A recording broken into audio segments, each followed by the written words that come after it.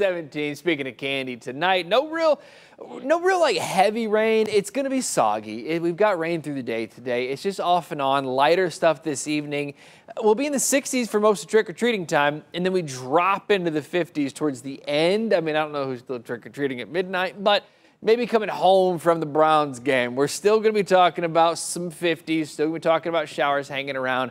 I think it's still mostly dry. There's not a lot of wind, so whether you're trick-or-treating or watching the game, whatever you've got going on, yes, we're going to have to dodge some light showers, but nothing too heavy, nothing too windy, and nothing too chilly. I mean, I know we've got rain and cool temps, but we've had worse Halloweens and worse Monday night football games, that's for sure.